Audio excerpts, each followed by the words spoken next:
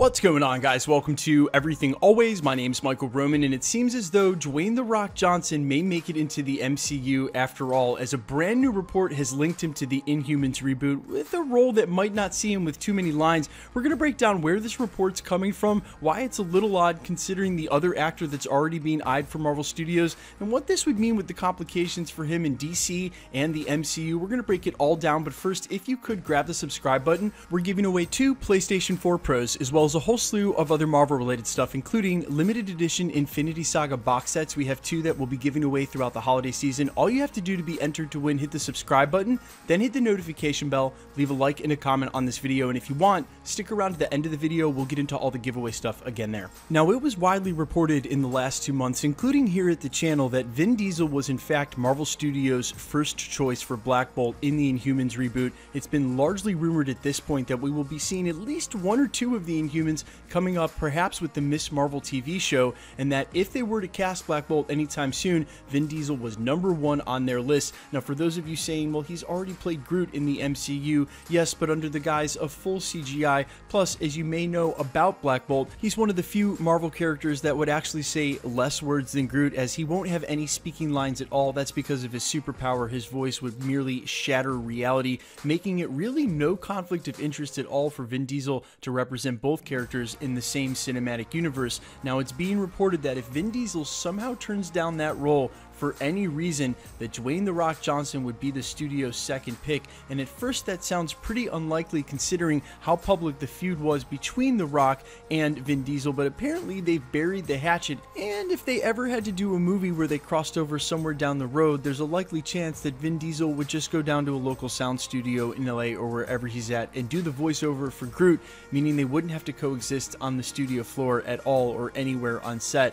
Even still, they're both consummate professionals, and I'm sure would be able to bury said hatchet when it comes to doing something like a Marvel production. Now, the only thing holding Dwayne The Rock Johnson back from becoming Black Bolt, if indeed this is true, would not only be Vin Diesel turning down the role if he truly is the first pick, but also the fact that he's playing Black Adam here very soon. They set to start shooting this movie in mid-2020, and outside of the very immediate and obvious memes of having The Rock play both Black Bolt and Black Adam in the Marvel and DC universes respectively, it's hard to know what Marvel will need in terms of production, not only the length of films he'll have to sign a contract for, but when these productions will take place. And as is the case for a lot of these big name actors, where it may seem like a no-brainer for them to take a Marvel role considering the popularity of the Marvel Cinematic Universe, the real problem is how many projects that they want to do and the contractual obligations that go along with becoming a major member of a team like the Inhumans. Now, for someone like Dwayne The Rock Johnson, who's been doing action the majority of his life, it seems like the Marvel Cinematic Universe would be the Mount Everest of that, and it was interesting to me that he chose to take a role in something like Black Adam instead of Shazam, where he could easily have played that and been the typical superhero, instead playing an anti-hero or supervillain depending on the story and continuity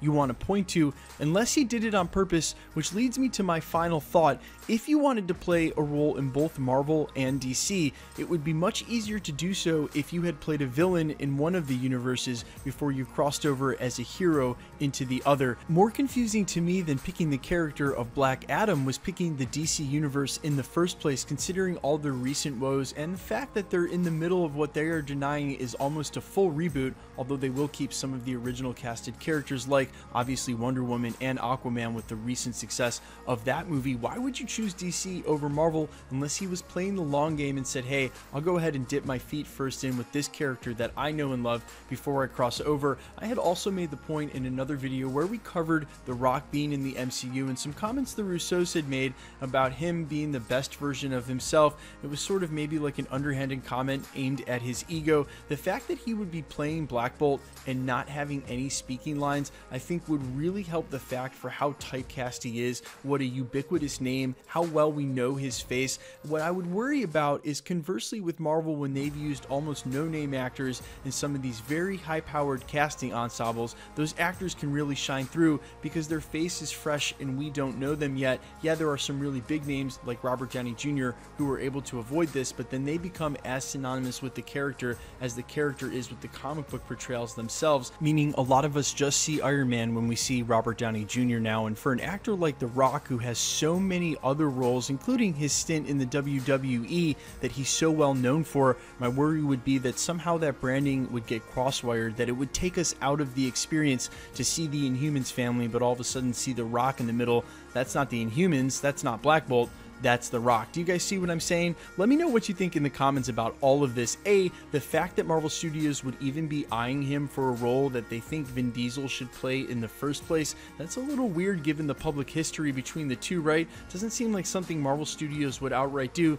Then again, business is business, and Disney is looking to crush it. Dwayne The Rock Johnson is one of the biggest names you could ever bring in, especially in action. Almost so surprisingly so that he hasn't been a part of the MCU yet. Guys, let me know again what you think in the comments, and quickly let's get into the giveaway stuff before I let you go. Alright, we're still giving away 2 PlayStation 4 Pros, the next of which now is at the 550,000 subscriber mark. We are headlong into that, should hit that by the end of the year. All you have to do, hit the subscribe button, then hit the notification bell, leave a like and a comment on this video. That automatically enters you to win all the rest of the prizes at the channel, including 2 of the limited edition Infinity Saga box sets. These things are completely sold out. You cannot get them anymore. We have our hands on 2 here at the channel. We'll be giving them away. All you have to do, again, to be entered to win, all the same rules apply. Hit the sub button, then hit the notification bell with notifications turned on. Leave a like and a comment on this video, and because it's truly random, the more videos you like and comment on, the better chance you have of winning. All winners are announced at the end of videos, and if you missed the most recent